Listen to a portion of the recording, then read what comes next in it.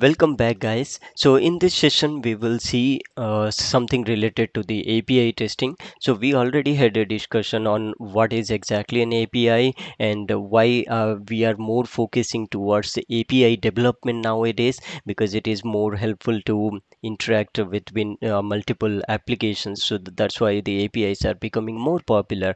So, now because the development is more happening towards the API, so the validation or the testing of the API makes it more important for the QA folks, right? Just to know more about that, so today we will see how we can set up and or configure a fake JSON server because I do not have a proper setup of a API, what do you call, because it is mostly backend, so we need to create or set up a fake JSON server and for the API testing, and then we will even see how we can authenticate that in the upcoming sessions because authentication is necessary because of the security, because if it is more public then multiple persons or even outsiders can tap into that and play with the data.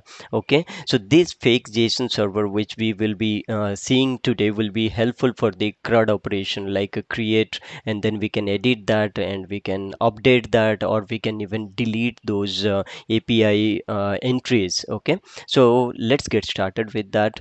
So I have this what do you call open source JSON server. So this is from the Tech Diaries. So I felt this is good one to get started with. So here, if you see Tech Diary given a good documentation as well. So what you need to do, you need to first clone this particular code base, and after that what you need to do, you need to do an npm install because this is a node program. So this install will basically install all the libraries that are there inside the package.json. Okay, so these dependencies it will install there. Okay, once you are done with that, then you have to run only a single command, that is npm run start auth, and this start auth is coming from this package.json, as you can see here. So this will in turn call the server.js. This will execute that by using the node command, and then we are ready to access those API servers from here. Okay, so let's see how we can set up. Okay, so let's create a directory. Let's name it as API, and then let's move into this, sorry, API, and then I will clone this particular GitHub repository, git clone, and then this should clone. And for this, like to open this code base, I can use the Visual Studio Code.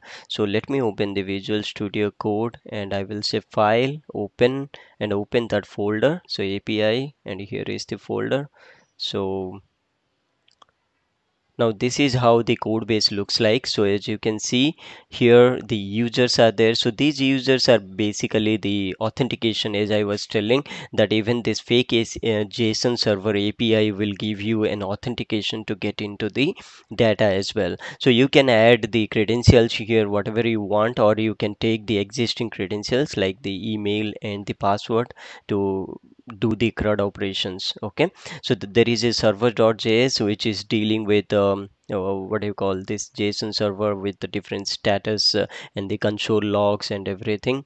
And then this is the readme which we just saw, and then the actual database is under here. So as you can see, this is the API data.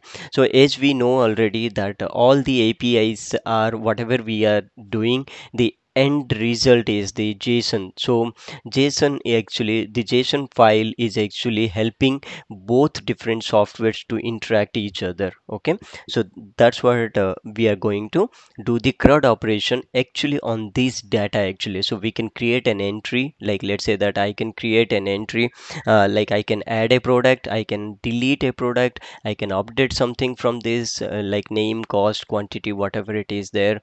Okay, so this kind of stuff we can do from here. Okay, so let's see how this works first.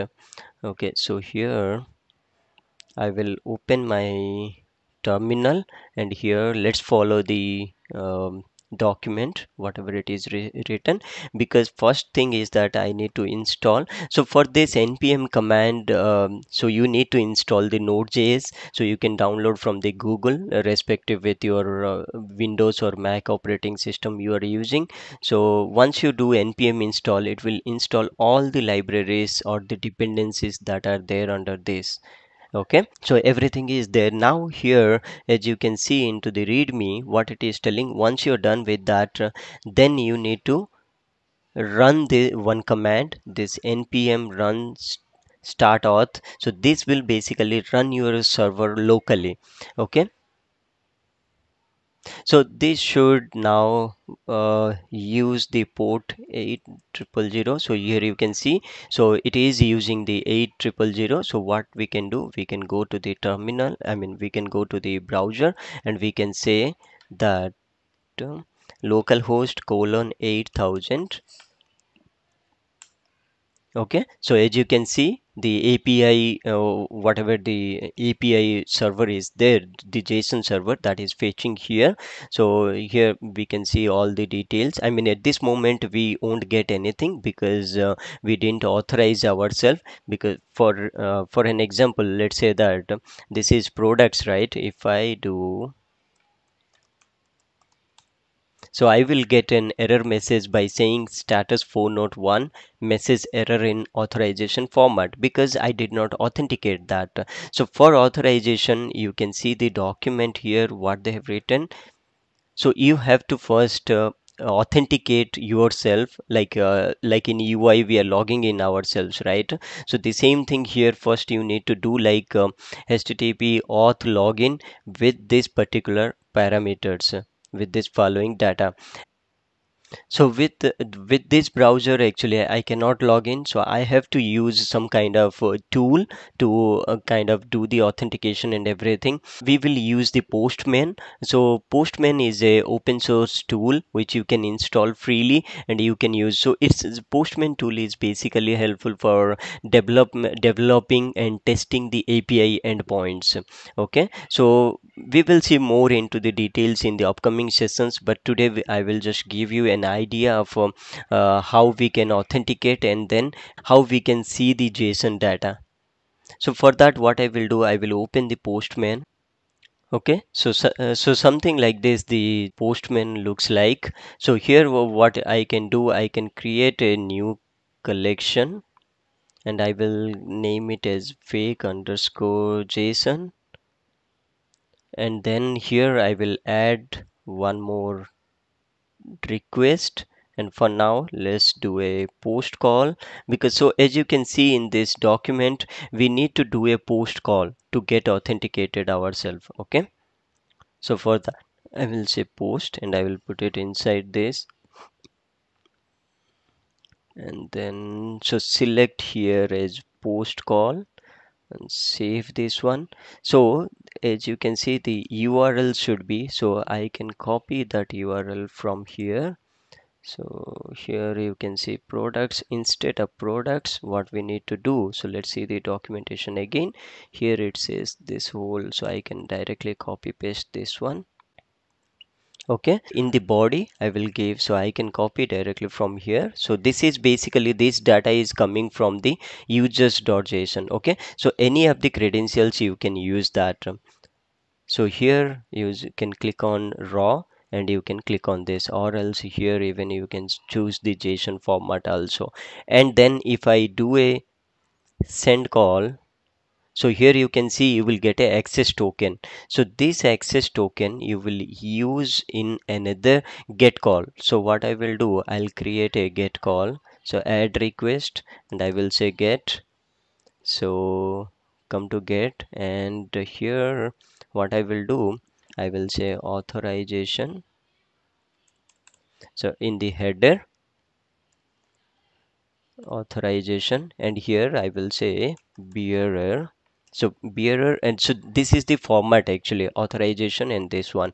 Okay, and then we need to give the, so here, so this is what we are logging in actually, and this is where actually we are getting the call. So getting the products, right? So products, So now as you can see the data here, you can see everything. So whatever the data you have seen inside this database.json, the same thing we are seeing in the Postman also. I mean, we will see more into the details in the upcoming session, but I just wanted to show you how this authentication is happening by using this particular code base. Okay, so in upcoming sessions, we will use this one, this particular code base. So every time we will run the code by using the npm run start auth, and then we will log into the, so our endpoint would be this one always. Okay, so on this particular endpoint, we will use kind of what you call the create or delete or update any data. So hope this is helpful.